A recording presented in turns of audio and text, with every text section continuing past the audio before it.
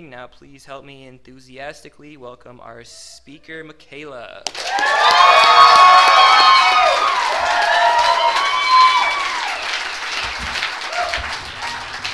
Oh, God. Hi, family. My name is Mikayla, and I'm an alcoholic. Ooh, we got a lot of people in here tonight. It doesn't matter how many times I do this. It doesn't matter if there's 2 people or 200 people. It doesn't matter where I am or how long it's been, this fear, right? This like crippling absolute fear. But at the end of the day, we get up here and this is a privilege. So like, thank you guys for having me. I get a phone call and it's like, Mikayla, this is Mike Bennett. I'd like to ask you to speak on this thing. He's like, I'm gonna need you to dress up and not use the F word. And I was like, oh God, oh God. I was like, I'll do what I can for you, Mike, you know? Let's see here. Sorry, I got a little sidetracked. We're just going to start from the beginning. We're going to keep it moving. I have a gratitude for this program that I don't have words for. I don't. It has saved my life repeatedly.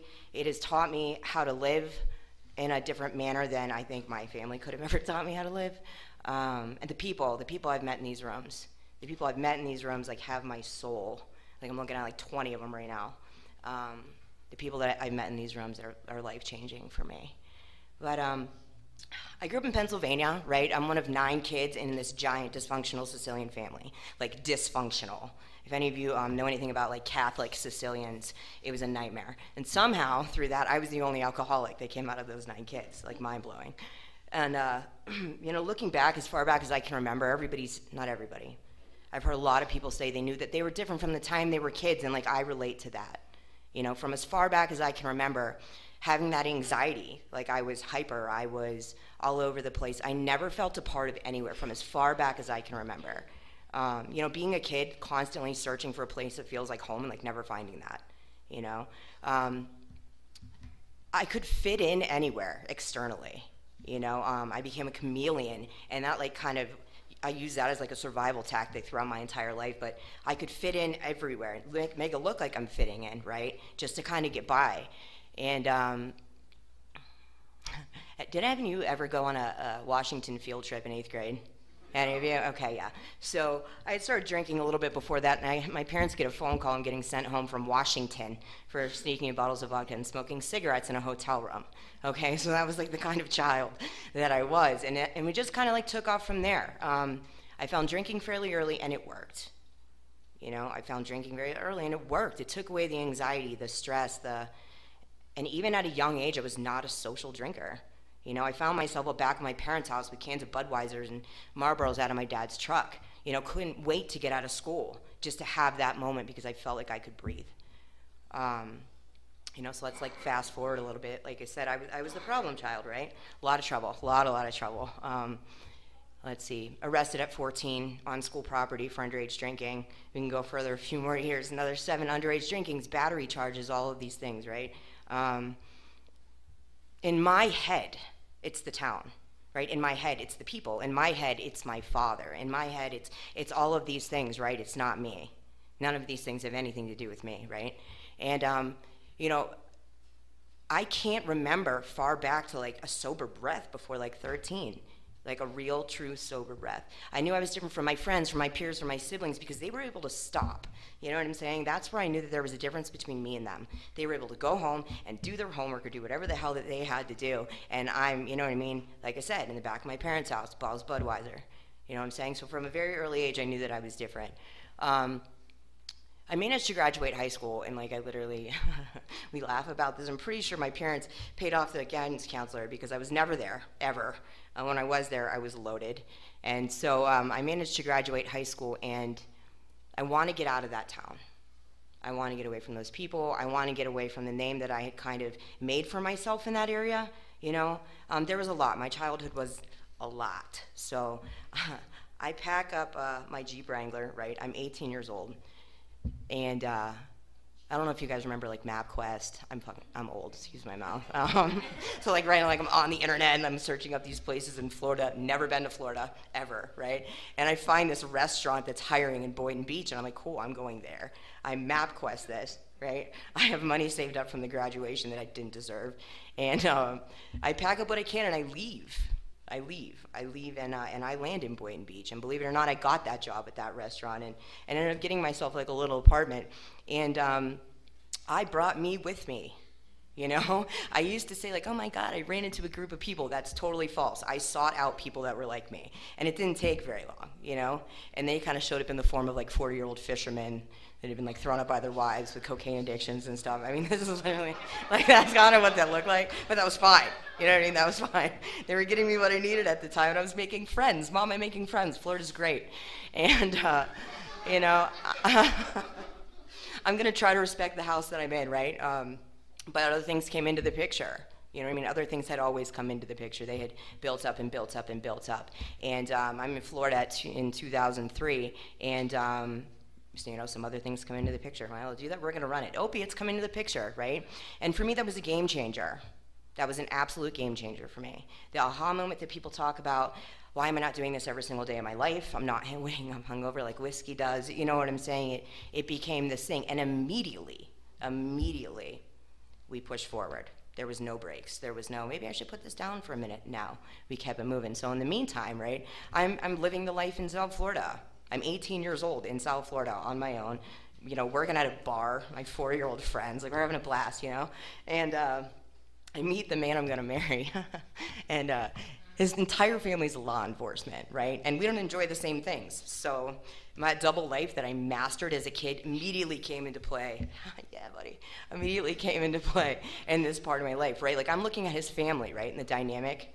He had 2 kids from a prior relationship, and I liked how that looked. So I was gonna be and do and say whatever I had to kind of fit into that mold, right? Now at this time, I have no idea what I'm suffering from. I don't know what alcoholism is. You know what I'm saying? I have no idea that these are patterns. I don't know any of these things. They're like, they come as like nature, I guess, if that makes any sense. So yeah, so I do what I have to do to fit into this mold, right? And I lived like that for a very long time. It was like this double life. On the outside, things looked really, really good. Inside, we're starting to burn a little bit. You know what I mean? Inside, the early stages of like early addiction where like I had a moment, we had moved into our first house and like, I was running low, you know what I'm saying? And I was gonna put it down. Like I was gonna put it down for a minute. And I couldn't put it down. You know, that was terrifying. You have those lucid moments, right? In active addiction, active alcoholism, where you kind of get to see like what's going on in your world, and that's what happened. And it was like, oh no, you know, we're gonna have a problem from here on out. So anyways, I managed to get a job on mega yachts, right? And I fell into this job on my ass, I'm not gonna lie. And it was a lot of fun, so now I'm traveling a lot, okay? I'm in Miami 6 months a year, I'm in New York 6 months a year, I'm in the Caribbean, I'm all over the place, right? And in my head, nobody's seeing what's going on. So I'm making a lot more money, so what does that mean? In my head, I need more, and I need more, and I need more, right? I'm away from my family, I'm working 90 hours a week, I'm exhausted, et cetera, et cetera, et cetera. And I have the financial means to kind of get what I need at this point, right? So I'm doctor shopping, you know, in Manhattan. I have dealers meeting me at the dock in Miami. It was exhausting, but I made it work because I felt like I had to make it work. You know what I'm saying? Now there were a couple parts of my story that are really, really hard to talk about, and for years I didn't talk about them. Like I didn't, and I kind of hit this point where, you know, when I come into the rooms, I need to hear women that are raw and authentic and messy and honest, because listening to them and seeing them cross over that threshold makes me believe that I'm gonna live. You know, I carried that the last couple of years, and I remember very, very, very clearly sitting back there not too long ago, completely falling apart in that chair, falling apart, and having a woman get up and talk about how this program had saved her life and what she had to do to get to that point. So anyways, I get pregnant with my first son, and I firmly believe in my heart, right? Like, this is it. This is gonna be that staple. Okay, this is big enough to make me stop because nothing else is. Right, I've tried everything else at this point, clearly. You know, under wraps, I've tried everything else, and nothing is working. So this is gonna be it, right? Because I'm not gonna be one of those mothers. I'm not gonna be one of those women. I'm gonna get my shit together, right? I'm gonna come home and I'm gonna be a good wife, you know, and I'm gonna make money and we're gonna live. And I couldn't do that. I couldn't do that. I couldn't do it. And the guilt and the shame that came with that is, the words for that I don't have. I don't know if, you know, if any of you in here can relate to that, but the guilt and the shame that came with that was atrocious. You know, my family looking at me, why can't you just stop? How can you not just stop? If you loved your husband, you would stop. If you gave a shit about your career, you would stop. If you want to be a mother to this child, you'll stop. And what they couldn't understand is I can't stop, you know? So I don't know what I'm suffering from at this point. Now I'm a monster in my head. Who does this? Who lives like this? You know, and if it wasn't bad enough the first time, I did it again with the second. You know, and now we're living, right? Like we have this like functional life. Like I'm living, right? We have this big fancy house. We have these cars. I'm working all over the place, and I can put pictures up on Facebook and be like, everything's great, everything's fine. Inside, I'm dying. Inside, I'm dying. You know what I mean? It's that utter hate for yourself. I'm never present. I'm never present. Those kids can be right in front of my face, and I can't even tell you what color their eyes are. I mean, literally, that's like where I was at. It was awful, you know? And it lived like that for a long time. You know, it hit some pretty awful points. And who ended up doing an intervention with me was the captain on the boat. And he sat me down. And he was like, Mikayla, we're not going to watch you kill yourself anymore. You know, you're going to rehab. That's what they told me. This was back then. And, you know, so I come back down to Florida and I go to rehab. And the thing is, you guys, I come into these rooms and I don't hear anything that they're talking about. I do absolutely no work, right? I go in and I get on Suboxone maintenance and I meet this cute little Cuban boy and he understands me, right? So, like, that's what I did in rehab. You know, it worked out really well. Things went really well at home when I got out. Let me tell you, things have never been better at home. And you know, I can laugh about it now, but the sickness of our disease, right? I come home and within no time, everything's gone. The house, the cars, my husband, my children, right? Everything I cared about slowly slipping away. And instead of fighting to get those things back, I didn't. I didn't fight. I didn't fight to get them back. I went through this downward spiral from hell, right? Like, I don't deserve them. I don't deserve them. And things got really, really, really, really dark from there. I laugh because my story has like these crazy, there's different lifetimes inside of lifetimes. How do you go from working on mega yachts in Miami to being homeless in Pompano, Florida? And have you ever been there? It was a good time. You know, vacation spot. You know what I mean? And that's like what my story looked like. So I ended up running around South Florida like an asshole, excuse my mouth, bar hopping, you know, county to county to county. And what I would do is I'd get a bartending job and a place to stay, right? And I would do whatever I had to do to keep that. Whatever I had to do to keep that. And I'd burn every bridge in my vicinity and I'd keep it moving because this is what Mikayla does. Selfish, self-centered insanity. You know, a lot of it isn't even intentional, but this is how I operate. You know, I'm burning people I care about. It's not even intentional, but this is how I operate. I had a guy a long time ago deem me Hurricane Mikayla, and I laughed. He said, yeah, you know, you don't give a shit about anybody, and I didn't. I was strictly in survival mode. Do what I have to do, do what I have to do, do what I have to do. So from here, we land up a little bit, you know, further up in Florida from where I don't even, long story, but I land in this place, right, with these people. And they were a little bit further along in the criminal world than I was, you know, and I thought they were amazing. I was like, these people don't care that I'm a scumbag mom. They don't care that I do X, Y, and Z to get by. They don't give a shit about any of those things. And I found like I had found my pack, like my people, you know? And similar to my alcoholism, by the time I realized I was in trouble, I was in serious trouble. This went on for years, and I don't really get into detail about those years of my life, but I will tell you what it did to me mentally. You know, a lot of guns, a lot of drugs, a lot of violence, like really gross amounts of violence, like shattered families, pain on top of pain, and trying to cover up that pain. And like at this time of my life, that's what my life looks like, right? My alcoholism is the only thing that I have to hold on to survive. That is it. That's the lifeline. That's the lifeline. That's where I'm at. It brought me to a bottom that still to this day I look back and it hurts my soul. You know what I mean? A desperate, awful bottom. By the time I was coming out of that, and there was a lot of running and a lot of back and forth and in and out of jail, in and out of jail, in and out of jail kind of shit, I had nobody, man. I had nobody because I had to have nobody. You know, I had attempted to go back and get my children, and they ended up taking my kids to North Carolina. They took them from me, far from me, because I didn't care about the law, and I would break in any window to try to see them. I would kick any door. I would do anything that I had to do selfishly to get to those kids. So they took them to North Carolina, and I write this letter to my ex-husband, right, and I have it notarized, right, genius, you know, and I'm doing the right thing. If I ever do this again, you can take them, I swear. I mean, they're already gone. You know, they're gone. They're like 3,000 miles away, Mikayla. That's fine. You know, if you ever take them, you know, I'll kill myself is what I told him. And he goes, newsflash, Mikayla, you're killing yourself. And that was it. And that was it. I had nothing. I know my parents couldn't take anymore. You know, that last little bit, I tried to call my mother, and she was like, I love you, but you can't stay here. They couldn't take anymore. So, long story short, run around South Florida, and you know, I land in this place, and I'm in this apartment, right, with this arsenal of weapons, and like, I absolutely hate myself because I don't have the balls to pick one up and use one. I am dead in here.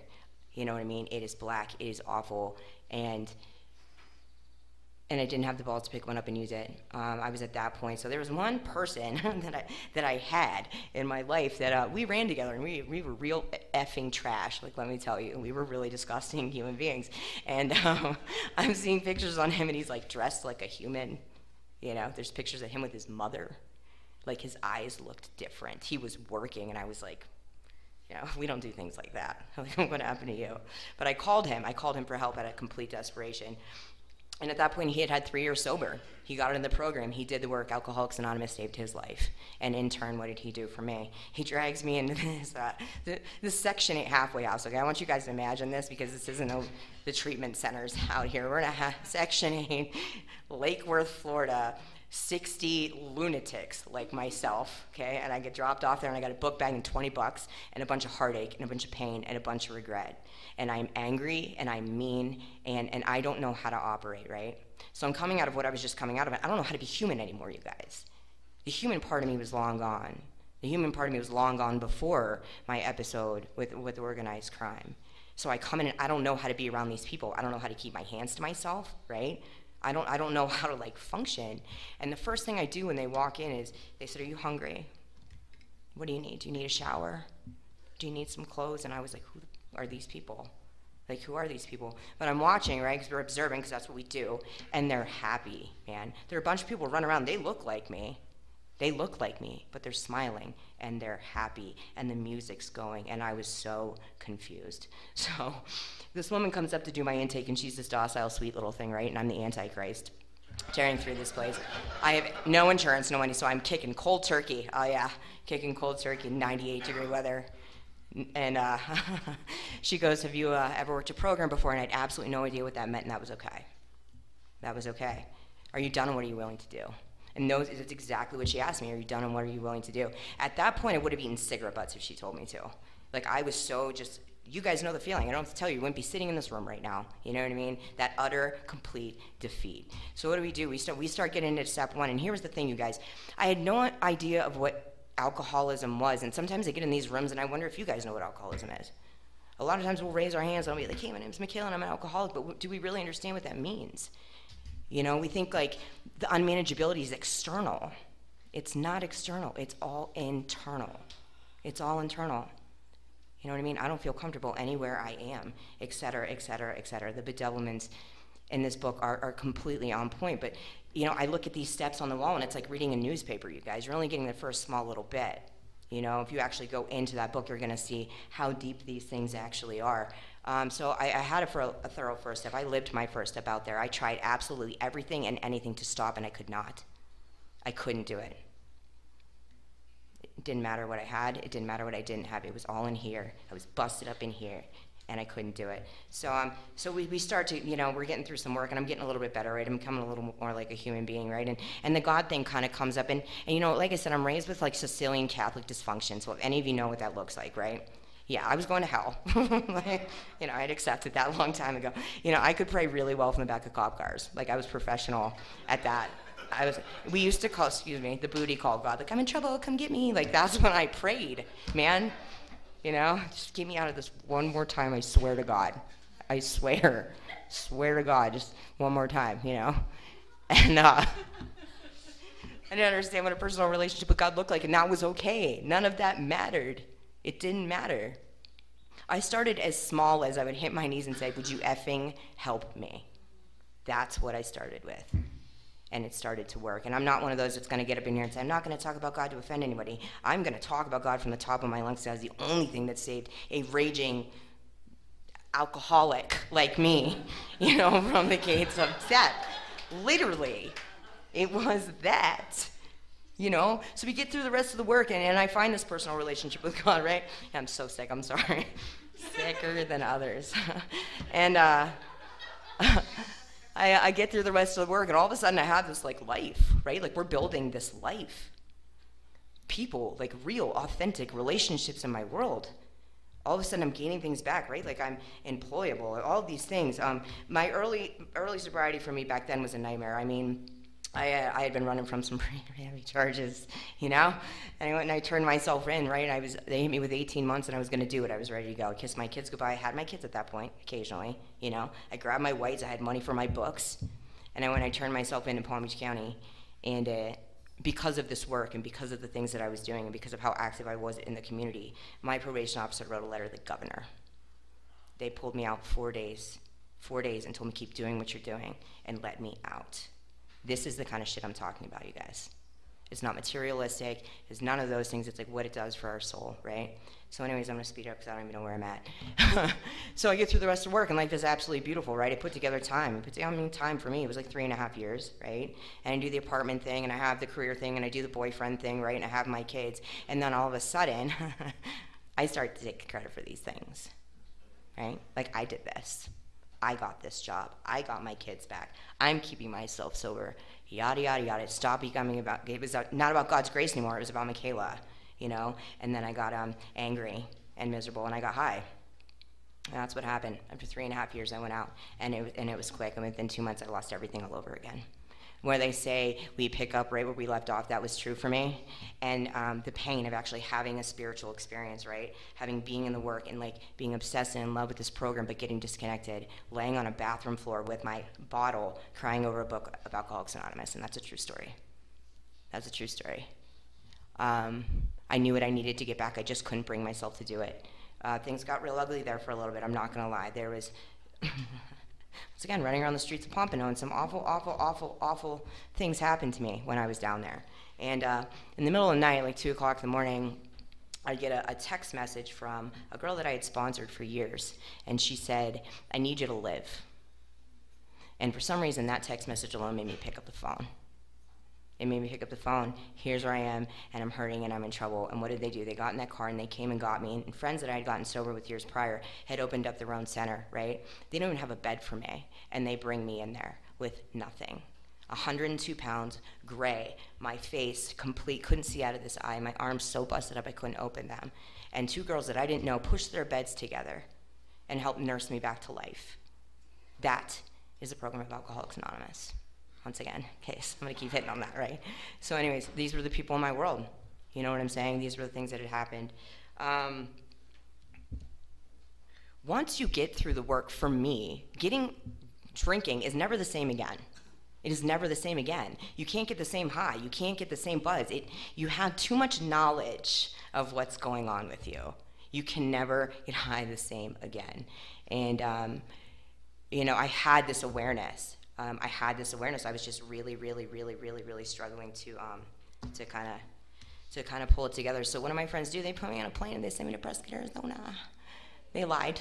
Okay, first of all, everybody lied. I was going to Phoenix, right? So I'm from South Florida. Okay, I come with things that a girl from South Florida would bring, like shorts and T-shirts. And I get here and it's 17 degrees, and we're in the mountains. Okay, and it's a 9-week program.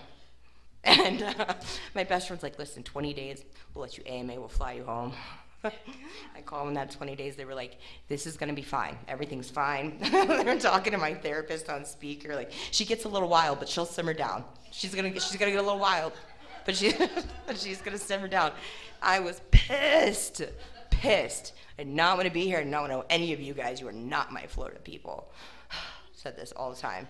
You're not, you can't handle me.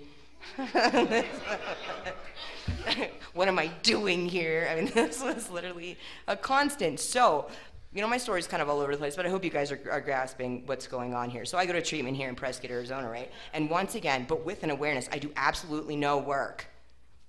I do no work. I go hiking, and I meet a boy from Washington. Yeah, we did that. And and then, and this is what we do. And in the back of my mind, right, because I'm not an idiot. Like, I'm not an idiot. I know exactly what I'm doing. I know exactly what I'm doing. I know exactly what's going to happen. My definition of insanity isn't expecting something different. My definition of insanity is doing it knowing exactly what is going to happen from here. Exactly what is going to happen from here. And I do it anyways, right? So there was a lot of heartache going on, right? Now I'm away from my kids, bro, like really away from my kids. I didn't really know how to handle that. So I decided to start going back and forth from Florida to where are we? Arizona. And so disconnected it isn't even funny. No tools in the tool bag whatsoever. And with an idea back here that I can get what I want when I get off that plane in a hotel and nobody's gonna bother me for a couple days. I'm gonna go see my kids, I'm gonna go home. And I tried it, I did that for a little while, I'm not gonna lie to you guys. There was this small part of me that was like, no. And I go to drop my kids off. The first time I went down there to their dad after a weekend, and my youngest says, "Why do you love Arizona more than us?" Couldn't deal with it. Couldn't take it. Just collapsed right there. Couldn't take it. There was absolutely no connection. You know what I'm saying? So I did this for a while, you guys. I'm not going to lie. I did this for a while. There was a lot of back and forth. There was a lot of bullshit. This is what I did. I tried to pretend like things were well up here. That was a joke. Everybody knew what was going on. And so getting to the end here, I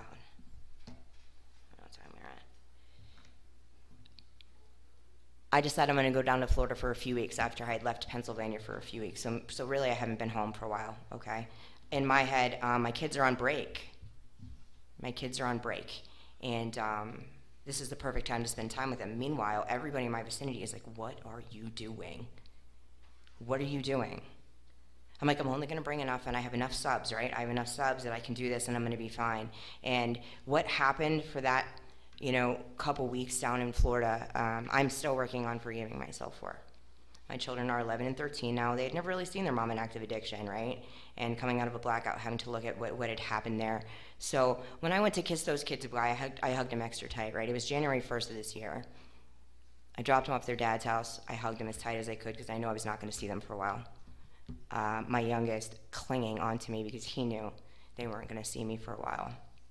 And I left there with every intention to come straight back to Arizona. My girls in Florida were like, you're going home, you're getting help, it's enough of this, et cetera, et cetera. Okay. So in my sickness, right, my heart is broken. It's shattered. And I can't deal with it. I absolutely can't deal with it. So what do? I managed to get a couple of my little Renee, a couple of my little bottles and put them in an Aleve bottle. And I somehow managed to get that on an airplane and to Washington. I call my sister on the phone, I call my family on the phone, and they think I'm suicidal. And so in a certain way I am, right? My life is over. I did this again. I did this to them again. I did this to them again. I mean, if this doesn't go to show you how powerful what we're fighting is, I don't know what possibly could. I would nuke countries for those children, and I'm the one hurting them. And I can't stop. So I get a little bit on this airplane and I get to Washington, and I'm trying to rush my sister off the phone just so I can get what I need to get on my next flight, right? I just need to do what I got to do to get on this next flight, and I hang up with her and I do what I do in that bathroom, and I wake up resuscitated. I was not trying to kill myself.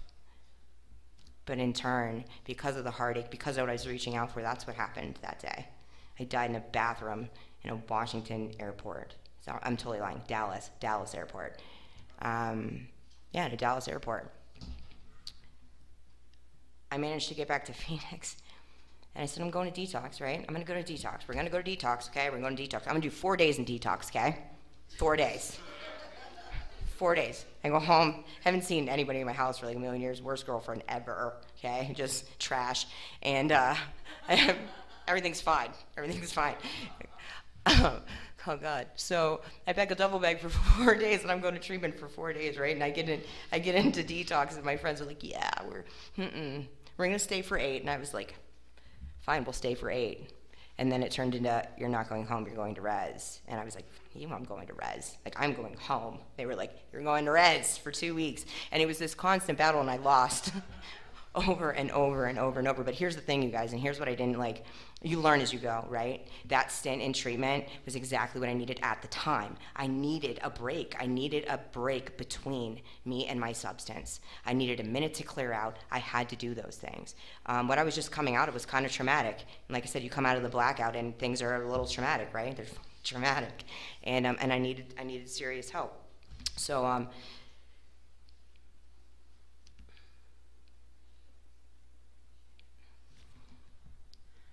emotionally,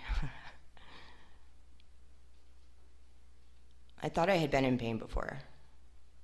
I did. Like, I thought I had experienced pain. I thought I experienced pain when my kids were in North Carolina. I thought I experienced pain a million times, you guys. Like, a million times. There are a million times. Like, facing 25 years in federal prison. Like, there were a million times that I was, like, hurting and angry and empty. But this time, when I, once again, lived my first step, hard enough in the face where I could breathe it in. When my substance isn't even working to take the heartache away anymore, then what do we do? What do we do? My substance isn't even enough to take the heartache away anymore. It doesn't work anymore. It's not working anymore. So I came in and I got freaking messy, you guys. Like, messy. And I didn't give a shit. I sat in those rooms and I cried and I screamed at the top of my lungs that I didn't want to live anymore. That I didn't want to live anymore. I mean, begging, asking for help, praying like I had never prayed before. You know, I get the call while I'm in treatment that, you know, the paperwork's drawn up. He wants me to sign over my children, right? Dad ends up in the ICU. All of these things, like all of these things just compiling. And in my head, the only way out was suicide. So I'm game planning. Right? I'm game planning in my head, and what ends up happening is I end up getting sent to this other place, and I was pissed, let me tell you. If anybody that knows me in early sobriety, like, I apologize. I absolutely apologize from the bottom of my heart, because it's talking about, like, loving the absolute unlovable. So I get to this place, and how God shows up in your world through other people is absolutely mind-blowing. The things that I prayed for, the things that I begged for, like, please just give me something to keep me going. Please just give me something to keep me going. And he did that. He did that repeatedly. You know, I remember specifically, I'm on this back porch at this place, right? And I just got to this place. I don't want to fucking be at this place. I'm not a happy camper, right? I hate everybody and everything and myself and you guys and just everything. Everything's absolutely miserable. And I get to this place, and I'm on the back porch, and I'm on the phone with my sponsor, and we are so far past, like, hysterical, it isn't even funny. For some reason, it was done in my head, but I was still asking for help. That was not me. That was something bigger than me kind of reaching through. And, you know, me yelling to her on the phone, how do you live through this? How? You tell me right now how you live through this pain. Because I can't do it. My heart is going to break. If I can't have them, I don't want to be here anymore. And she had to yell over me, and she said, I don't give a fuck how much you're hurting. I don't care how angry you are. I don't care about the thoughts running through your head. You're going to go to bed in that bed, and you're going to wake up in that bed, and we're going to try again tomorrow. And one of these days, you're going to want to live. And that's what we did. That's what we did this time. This time was emotional, and it was messy, and it was out there. You guys, you want to talk about, like, real authentic bullshit, everything out. I did more work this time than I've ever done in my entire life. And what I've learned is I've combined Alcoholics Anonymous, right? Like, this knowledge that I have from Alcoholics Anonymous on how to live and what I actually truly suffer from, and I'm combining it with other things, and it's becoming this, like, explosion of holy shit. Things that I should have realized my entire life. I'm actually learning about why I became the way I became, which made me drink. What put me in a position to be this neurotic, psychotic little thing that needed booze to calm down? We're getting back to the very essence of things, and it's the most beautiful experience I've ever had. I know a lot of people will get up here, and I'm just gonna go around it. I'm running for it. You know, a lot of people will get up here and they will they'll bash the treatment scene out here. And here's what I'm thinking, you guys. We are battling something so much bigger than we were battling 10 years ago. Right? Like, for me, my generation's dying. They're dying every day. And, you know, what I'm hoping we can do is educate everybody. You know what I'm saying? While we're in treatment, let's learn about what we suffer from. The first time I went through the doctor's opinion, it completely changed my life. All of a sudden, I didn't feel like that monster anymore, right? A book that was written 100 years ago, and they're talking about me. The feelings are the same. The actions are the same. Everything is the same. And I didn't feel so alone. It changed my life, and I just feel like we need to be educating each other on what we suffer from so we give each other a fighting chance. You know, I've been doing a lot of extra work this time, a lot of work, a lot of therapy, a lot of trauma work, and I used to bash that too. You guys are babies. Who does inner child work? You keep your daddy issues at home. Like, I was so, like, literally, that's how I was. I was literally, that's how I was. You know, daddy issues for days, nobody cares. Like, just so gross. I told a guy one time his mommy issues were debilitating. That's the kind of human being I was, right? But this time out of a state of like absolute, like I said, utter hopelessness, right? Utter absolute hopelessness, I started doing things another way. And in turn, I've met some really amazing, beautiful people that have been able to guide me and love me.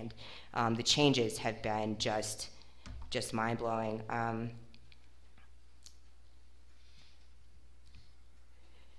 I'm laughing. I operate one way my entire life.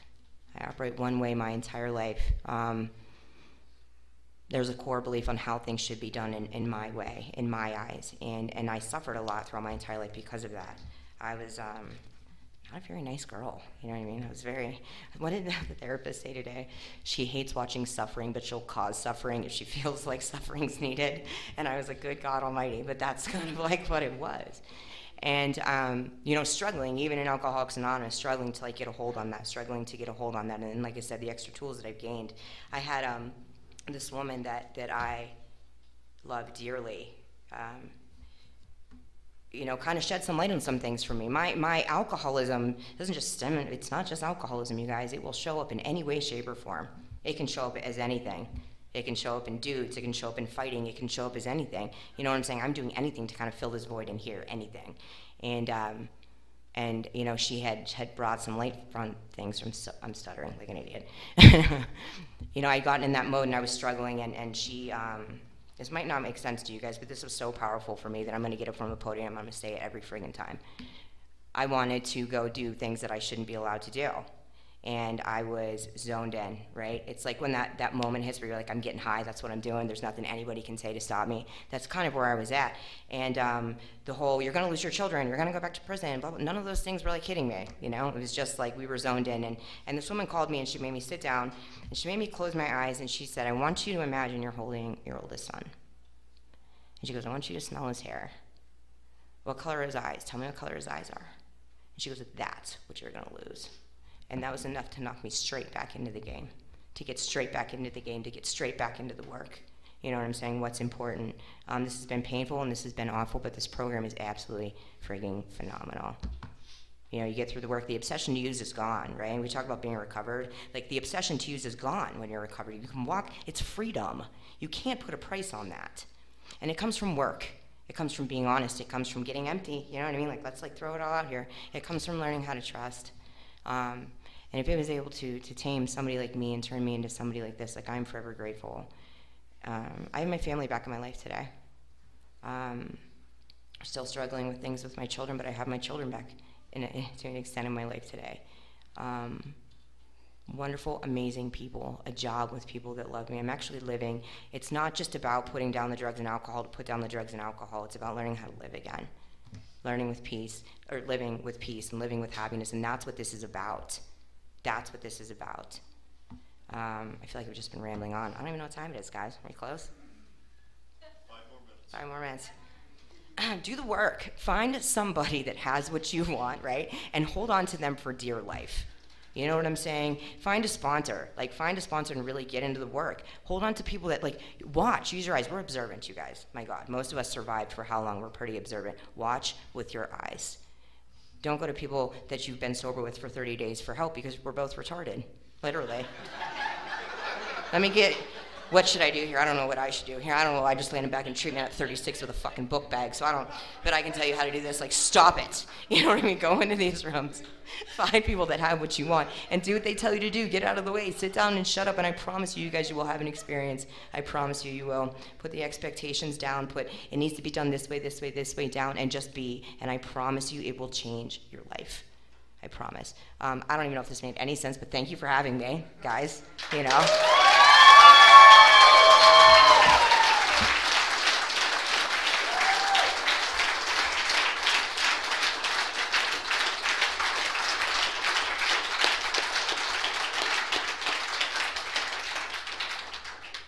Okay, let's give another big hand for our speaker.